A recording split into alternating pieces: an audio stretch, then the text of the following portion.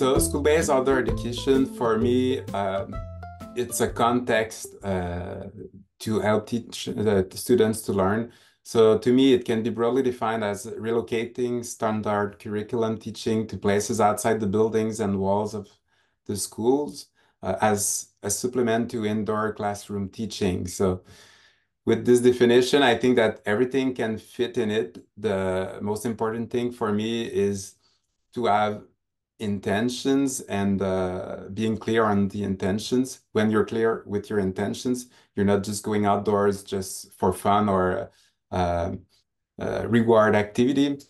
But intentions can be so various. It can be to explore the environment. It doesn't mean that you need to learn something really specific, but as long as you have intentions with your students related to the curriculum, I think that for me, it's school-based outdoor education.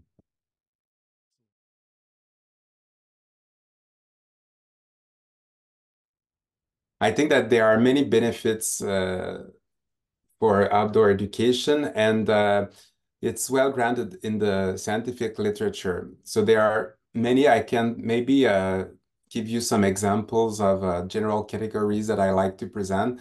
The first benefits for me is about the eco-citizen dimension. So we want kids to be connected with nature, and we want to do some environmental education. We want them to understand the challenges of the 21st century, like the climate change or the loss of biodiversity. So in relation with eco-citizen dimension, we know that developing an emotional connection with nature is a powerful predictor of respect for nature.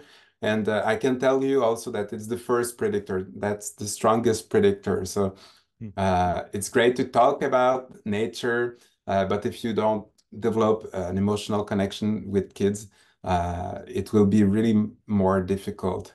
And being in contact with nature, it helps to protect the environment and to have a better attitude toward the environment. So I'm not reading everything on the slides, but I'm commenting at the same time. So there's also the cognitive dimension. We know that a brief contact with nature can have positive effects on learning and attention. Obviously, it's not only being outdoors here because we're talking about contact with nature, but we know that there's a theory of a restorative attention theory. So you can go outdoors, being in contact with nature, for instance, then 10 minutes, and you don't have to have learning intention here, but when you come back into the classroom, usually what we see in the research is that the students have more attention during about the 20 minutes following contact with nature. It can also help learning retention, and also it enables learning to be transferred to everyday life. So if we only learn in the academic context, it will be more difficult for students to transfer their learning in everyday life. Um, there's also the health dimension. Outdoors, students are generally not having a sedentary behavior, so it increases light physical activity, even if you're not going outdoor for physical education activities. And there's a lot of outcomes we could discuss about that. But for instance, contact with nature, it's proven to lowers blood pressure, to reduces the risks associated with myopia. There's also psychological dimension. Uh, so nature-based learning reduces anxiety-related symptoms. It's also recognized to increases well-being, not only for students, but also for teachers.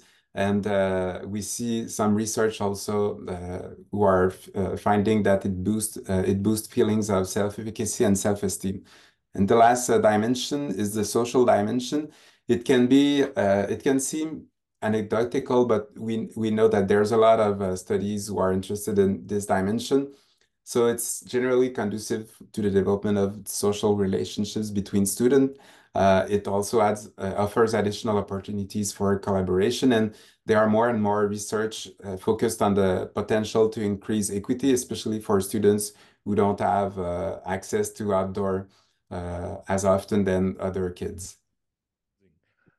Like what were you surprised by with your research on outdoor ed?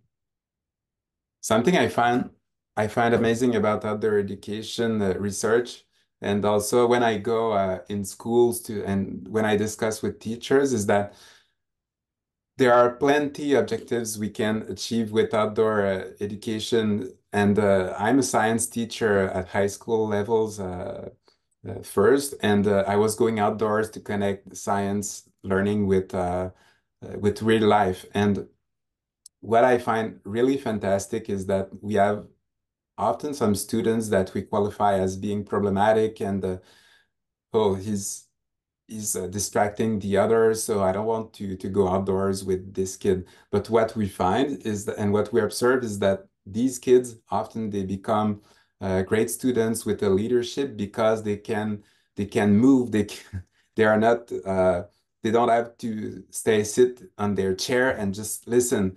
Kids need to move, and when there's physical activity, light physical activity with cognitive activity, it helps students to be more engaged. So I think that we need to keep that in mind, not only to engage students in cognitive activity, but also in light physical activity. And the outdoors is a great place to do that.